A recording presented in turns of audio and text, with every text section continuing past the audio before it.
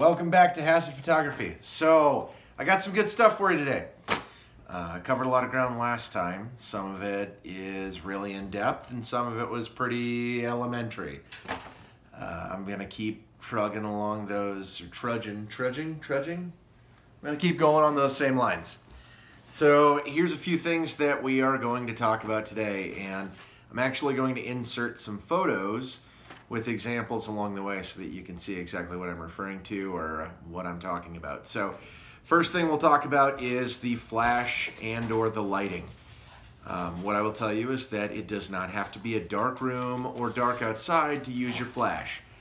During the daytime, when you are taking a photo, that flash on that camera will do an outstanding job of lighting up the face of whoever it is that you're taking a photograph of.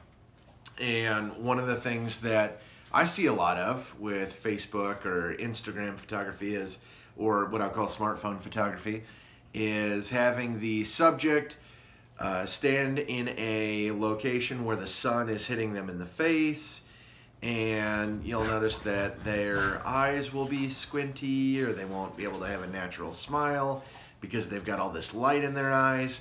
And what we're going to do is we are going to reorient in that same situation to put the sun behind the person that you're taking a photograph of. My dogs are going crazy again. That's not me. That is the dogs. It's always the dogs.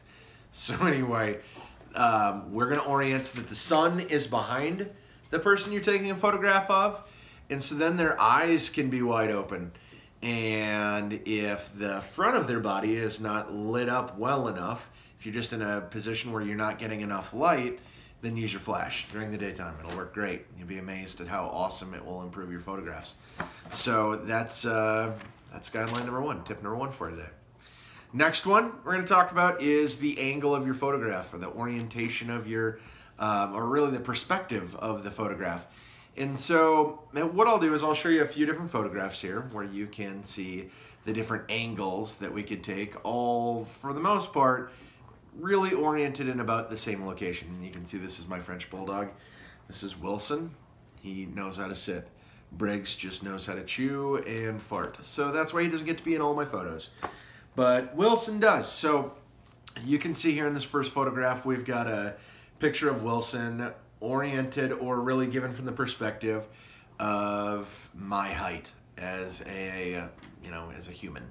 So you can see it's angled straight down, and you can see what we get with that picture. And go to any Facebook page you want where they have pictures of dogs, and you will see a bazillion photographs like this one, okay? Next photograph we're gonna take, I am going to take from the same angle as he walks around. Now, he's a little short puppy, so his angle is definitely, we're talking 12 inches, 16 inches off the floor here, but check out the background. Check out the perspective. Look how much more cool stuff is in the photograph. I mean, it's clearly still a photo of the dog, but look at all the cool stuff that's there too. So you can see that just changing a little bit of the angle makes a pretty big difference in the photograph. And then this last one, you can see this is actually angled up. So we're angling from below the dog's level, or really all the way down at the floor, angling up or skyward to pick the dog up along the way. In each one of these, I'm gonna follow the rules of thirds, like I talked about in the first video, and I'm gonna try to ensure that I'm working on getting decent lighting. Although you'll see that in all these examples, the lighting is really gonna show up different in each one of these, and I haven't changed a thing. It's just the perspective. So again, figuring out how is the light hitting your subject.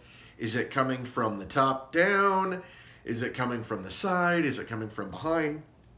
All these things are going to give you a different, a hugely different photograph, as you can see here. And then the last thing that I want to give as a tip for everybody is where do we focus? And Liz, can I see your phone real quick for just 1 second? So when we're taking a photograph, the last thing that I'll mention here about focus is I want to talk about focusing in on your subject's eyes. And 99.9% of the time, if there's a place to focus on a picture or a subject, the eyes are the most important thing that you want to get in the image. So what I'm going to do in a situation where I'm going to be getting a picture of someone or something, and let me grab a model here. Come here, Chubby. We're going to use Wilson. That's our model. What we're going to do is, if we hold up the phone and put whoever it is in the photo that we're looking to get a photograph of, we're going to touch the screen where we want to focus. And with Wilson, we're going to just touch right on his eye. And that should give us the best chance to get a really good photo. So one-handed, freehand here, I'm going to focus in on his eye, and then I'm going to try to snap a photo. And I'm not sure if that's going to work. Let me try again here. I'll try to put him up here on the left-hand side of the image. Snap another photo. I'm using the volume to be able to pull that photo up, but what you can see here is that, or it's a snap photo, excuse me. Here's a really good example of what could have been a really good photo. But notice the quality of Wilson's eye is awful. This photo just goes right to the trash. Not even worth salvaging. And in this photo, I can't even see his eye. So even though we might have a cool background and all kinds of cool stuff going on, if we don't get the subject eyes in the photo, oftentimes we end up with something that's just complete garbage and we have to throw it out. So that's the last tip I have for you, is focusing in on your subject's eyes. So to recap real quick, one last time, make sure that I got all this stuff out. We want to focus in on the lighting and the flash during the daytime so that you have that.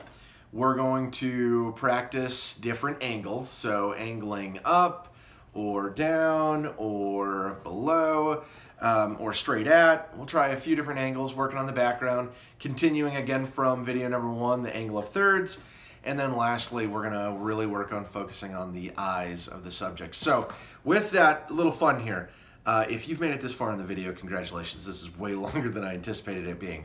But here's what I'm gonna ask. I'm gonna ask anybody who follows this to try it. Take a photo with your smartphone tonight or tomorrow or whenever you see this, and go to my Facebook page, Hassett Photography, John Hassett Photography, Hassett Photography on Instagram, or John Hassett, HassettPhotography.com.